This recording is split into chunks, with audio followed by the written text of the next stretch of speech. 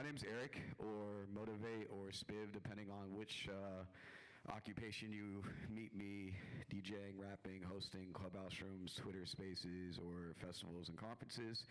And I'm hosting this panel today on PFPs and community. And we have some really amazing people on stage that I'm going to go and introduce one by one. And at the end of that, we're not going to waste any time, and we're going to jump right into it. And I guess just a little bit more on my background is about a year and a half ago, I started talking about NFTs on Clubhouse, and it steamrolled and snowballed into a 250,000 person community. And now I have the largest and fastest growing NFT and DeFi community in the world, with official partnerships with Twitter. As an artist and curator and cultivator, I've been on the homepage of OpenSea.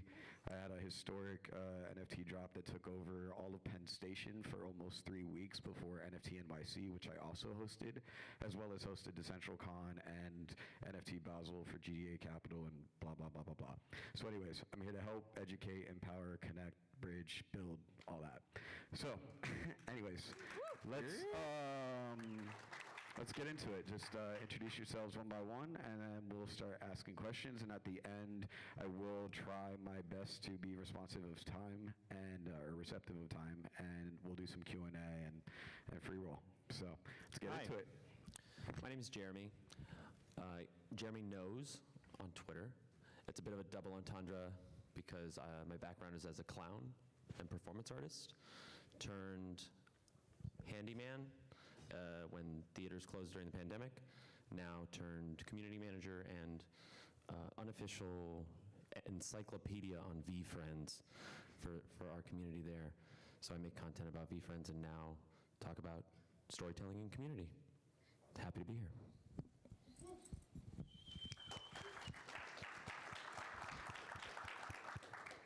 Hey y'all, so I am Katrina Gamueda-Smith. I don't even know how to introduce myself anymore, to be honest. I kind of run the gamut in the space, so I am one of the original team members of Pizza DAO, and Pizza DAO is here giving out free pizza outside, so be sure to stop by. Pizza and swag, we have like the sickest swag in the game. But one of kind of the founders of Pizza DAO, and over the last year have done a multitude of things, from Web3 consulting to being on NFT projects, and I recently just accepted an offer at Vayner NFT to be their future chief of staff, and so very, very excited for that opportunity, and I feel like that kind of makes us automatically best friends. Yeah, so that's me. Thank you. Nice to meet you.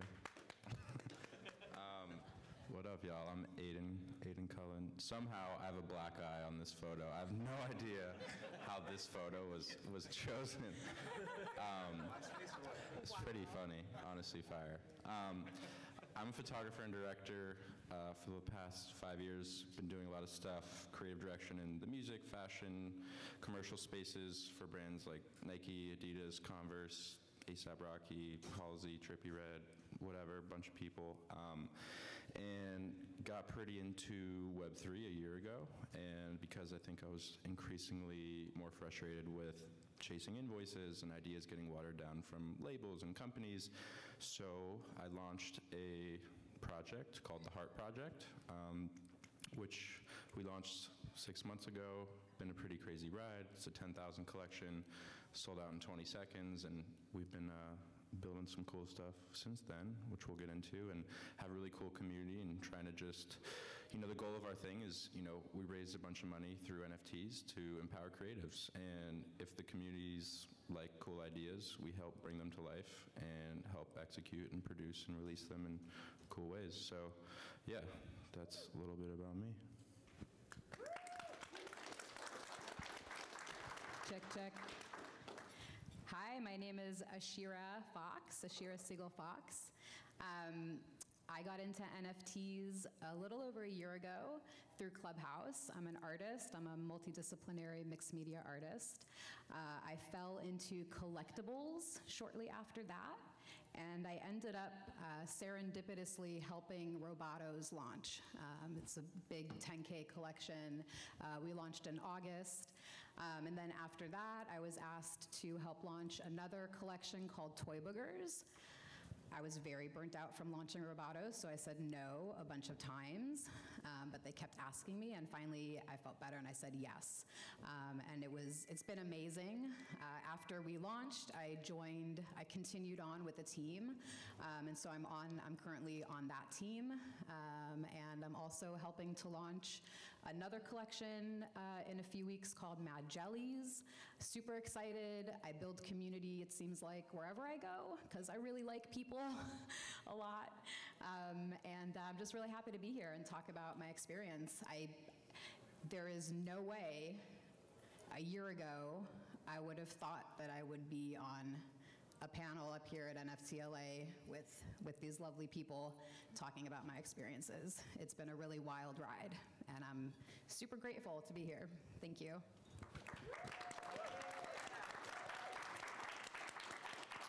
Hey, I'm Will Carsola. I've been making cartoons for Adult Swim for almost the last decade. I co-created Mr. Pickles and Mama Named Me Sheriff, and then last year got into NFTs. So I'm doing 2 PFP projects, doing the art for that. The first one is Murderhead Death Club for Liquid Death, which just sold out a few days ago. And thank you. And the second one is called Moon Trash. It's going to be more of my kind of psychedelic monsters, and that should be out in a couple months or so. Yeah.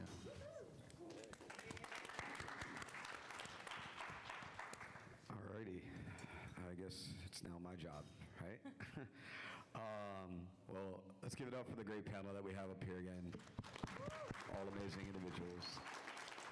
All right, so we know NFTs, or as I call them, New Friendship Tech, which is also a series that I just launched, are kind of undoing the, I guess, ways in which we communicate and connect and collaborate and cultivate creativity. It's a lot of C's. It's really cool. So with that said, I think social media it was originally in place to bring people together, and then products have been overbuilt over time because they put profit over people, and now they've pushed people further and further apart because of algorithms and things we have no control over. So that said, we've all had to find new ways, especially during the pandemic when we've been so distant, more than ever, detached and disconnected, to find ways to build. And all of you have found ways to do that for multiple communities. Your voices for multiple communities. You represent a lot of communities that are visible all over the world, and you now have to maintain and sustain that for longevity. So what does community building for posterity in the future look like for you? And this question can be answered by anybody on stage. Anyone? Yeah, I'll just start briefly. I'll say I think it provided all the things that you said, that it's new friendship tech and things are changing. I think the way you build for prosperity is the same way that you would have built last year and the year before. People still communicate and cherish the same things. So like making people feel valued, making people feel heard, providing mutual support, providing education, all of those things and more. I think it looks the same, there's just new mediums, right? Yeah, so this is pretty important to the work that Pizza Now has done. The main contributor, I think, to Pizza Now's success is that there's always been a vision and a goal and like a common use case for the community to wrap themselves around since day one. And that mission is to make pizza free. It's to change the world's relationship with food or pizza forever, right? And so at the end of the day, it's like no matter what is coming at you in life, you can always map back to this idea of like, I love pizza. And it might sound silly, but it's actually the world's favorite food, almost undeniably, right? We find pizza on literally every continent. Australia has like a government-run pizza shop. I'm sorry, Australia. Antarctica, even more shocking. Antarctica has a government-run pizza shop down in Antarctica, right? And so you find pizza all over the world, but like at the end of the day, when people are tired, when their 9 to 5 is kicking them in the side, right? When their family and friends are like, oh, come out tonight, right? It's like at the end of the day, there's a common mission, a common vision to serve pizza and to make pizza free. And so I think that's been pretty paramount to Pizza Dow's community being, like you said, like posterity, lasting long term, being sustainable is it's like, that's our guiding light at the end of the day. And the other thing I would say is we're a DAO, right? And so it's a collective of voices who can show up in whatever capacity they want. If you're a lawyer and you're kind of tired of doing some of the work that you do that's so stressful, maybe you want to be a lawyer for pizza, right? Or maybe you just want to draw some pictures of pizza, whatever it is. It's a really great organizing function to have that vision, that North Star for folks to look at the end of the day, whether they commit 40 hours a week to pizza or 4 hours a week, right? Whatever that might be.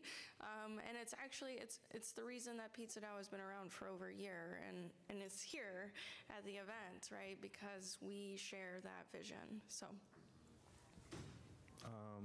I'm gluten-free, but pizza's dope. We make sure to bring gluten-free pizza wherever we go. Perfect. Yeah, I think to piggyback on that, I think at the end of the day, like everyone wants a tribe and people to identify with, and I think we definitely have some DAO structure implemented in what we do at Hearts, but I think at the end of the day, like full decentralization is super new and super fascinating and nuanced, but I think it's very important to have a few drivers of community and have people that it's like, yeah, at the end of the day, we came together to do this, we have ideas, and it is about empowering everyone, but we've been learning every step along the way, and there's 6,000 holders of our project who all have a different idea of what community means, so it's like, how do things get done? So I think a lot of it is like, what's worked for us and sustained for us has been sticking clear to the original vision of why we built this, and trying to like really listen to as many things as possible while still having organizers of certain segments that keep things going forward, because like full decentralization it's gnarly, and not sitting up here to lie, it's crazy, and I think we're in this space where there's like 10 new projects a day and there's a lot of money being made everywhere, and it is really hard to sustain something, but I think it's like being present and really listening to people and like really bridging the gap between like digital and physical and being super consistent is something that's helped us. And just like at the end of the day, I think a lot of people want to take it different ways, and we need to like filter everything but still remember why we started and like the original white paper, and try to stay as close to that as possible while hearing all the opinions, which is a constantly evolving beast. But I think that's what worked for us, is like appointing some organizers of segments of the DAO or the project. And I think, yeah, NFT is a super cool way to enforce that and make that possible in a cool new way, and token gate certain things and keep things less token gated and give people access and a sense of belonging. I think this can facilitate that, so yeah.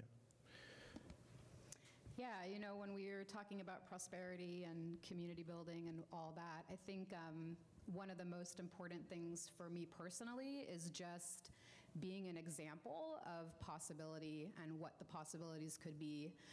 So like the project that I'm currently on, Toy Boogers, you know, he's been, Doug, he's an amazing artist, and he's been an artist for a long time, but he, you know, he hadn't really done anything large before like that. But to see him do his thing, and I had been, like, we had been friends before, and I had seen him, you know, he'd come into the Discord, he'd come into like another Discord I was in, and be like, oh, hey, look at this thing, you know, look at this toy booger, I think it's gonna be a few more weeks, you know, and a few weeks would go by, and then he'd drop another one, oh, I think it's gonna be a few more weeks, but we were able to watch him build his project, and to be able to be an example for everybody else, and especially for our communities, and to show them the possibilities of how to be successful in the space, and the possibility of we are all pretty new here. So if we're able to do it, then so is anybody else, and I feel like that sort of thing is really is important to bring to our community. And we've had a number of community members that have gone on to start their own projects, specifically because they were inspired by Toy Boogers and by stuff that they had seen us do. And so, yeah, that I think is important for community and prosperity and all that. Yeah, when I think about community and NFTs, I kind of think to making cartoon shows where, I'll bring an idea into the writer's room and there's, say, 5, 6 people, and I'll think that the idea is 100% good to go a lot of times, but it never is, So the writers, they deconstruct it, and we throw out a bunch of input and a bunch of ideas, and some sticks, and then we construct it back up, and that's what becomes an episode. So when it comes to NFTs, I like the idea of, well, now there's not 5 or 6 people, there's thousands of people putting in input. And, it's that collective voice that's going to help these projects evolve and become something bigger than my first idea. So, yeah. Very cool. I dig all those answers. And I think if I was to nail it down to 5 things, it sounds like transparency, authenticity, consideration, patience, and understanding. And mutual goals. And mutually beneficial situations for everybody to win. And looking ahead, you all are bigger picture people.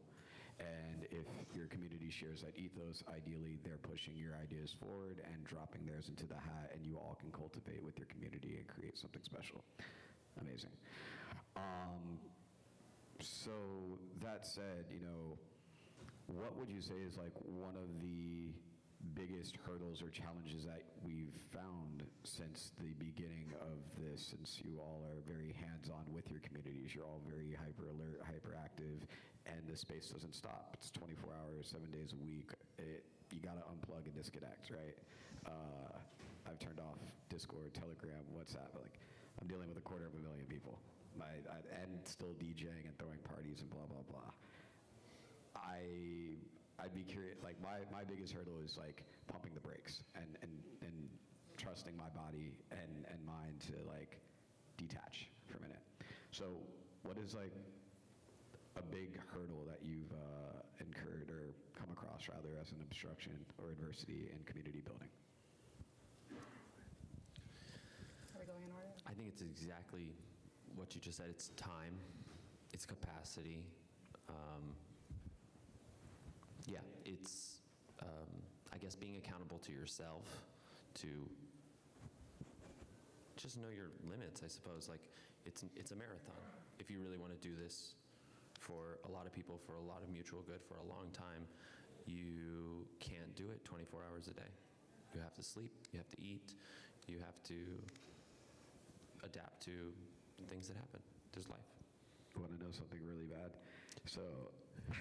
Did you go to sleep very, very late last night, Eric? Oh, Did yeah. you get any sleep last night? I DJ'd the rooftop of the Ace, and then did such a great job that I got asked to DJ this after hour, and then just rolled in here 2 minutes before this, and here we go. And then today, 6 to midnight, I've got another event with a bunch of great people. Eric is being a bad example. No. Great example. It's an edutainment. Okay, that's what I'm providing. Live vicariously through me on what not to do. Well, but have you eaten anything? Have you had some water? Well, so that was exactly what I was about to say. Yeah. So one thing I've managed to learn with adversity and obstruction in this space for community building is I've literally changed my routine. I've completely changed my regimen to the point that I've been doing these Huel drinks, and I think that's a step above Soylent. I don't know. But I'm about efficiency with a lot of the things that I do in life, and you have to be very methodical and very pragmatic, especially when you're answering to so many different people and voices, and you can't please everybody. It's like being president. It's a lose-lose situation. So you have to be vulnerable to accept what people are approaching you with, and you have to be able to take the critique and criticism. And, 2016, I had a near-fatal car accident. I had $800,000 worth of medical surgery, had heart surgery, leg surgery, hip surgery, and that was because I wasn't listening to my body, right? I wasn't listening to the fact that I needed to sleep, and I fell asleep at the wheel. 2 years on bed rest. So now in round 2, I can't be like I got to make up for lost time, but in this space, people are burning out left and right, and they don't understand how to stop. And so I would say, like, definitely breaks and time and regiment and schedule for me. But I do want to hear from the rest of you in terms of what is something that you've incurred and how did you solve it? How did you jump the shark or the hurdle? Yeah, so my answer to that is kind of twofold, and I was like looking at the screen to make sure I know what we were talking about, so I won't get too far on a tangent, but I have an answer both for like the DAO side and the NFT side. From the DAO side, it's so funny when I was sitting down with folks a year ago to tell them about the successes that Pizza DAO had seen, right? We raised $1.25 million after 3 weeks of meeting each other as strangers, which might not seem like a lot in today's NFT terms, but we were modeled off of hash masks and CryptoKitties, right? We were pre-Bored Ape Yacht Club, and so $1.25 million in March of last year was a big deal. And I was talking to all these folks about our successes, and they were like, yeah, it's just not going to work out. And I was like, what do you mean? And there were people who were like, it's just not a human, as humans, we want hierarchy. We want to report to someone. We want structure and all these things. And as much as we like the bright-eyed, bushy-tailed idea of DAOs, right, it's just not going to work out for you. And I was like, it's going to be really interesting to see, right? I don't know. It's the first DAO that I ever started, and so I think that that's shown up a little bit over the last year, where it's like without a true person in charge, folks can show up, they can come and go as they please, right? Like I said before, it's like some people throw 40 hours a week at the DAO, and some throw 4, and some throw 4 minutes.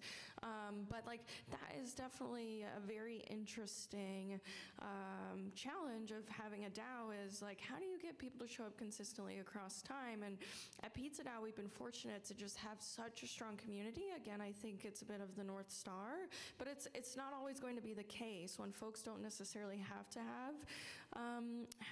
show up for things, they might not.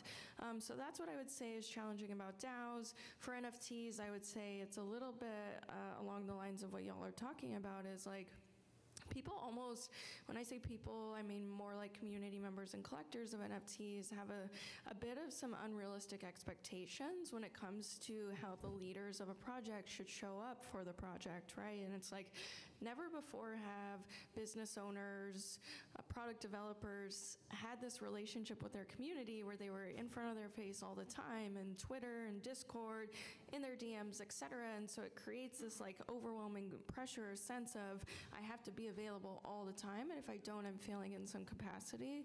And so I think what y'all said about taking a moment to step away and say it's actually I can deliver more when I'm not always talking to you.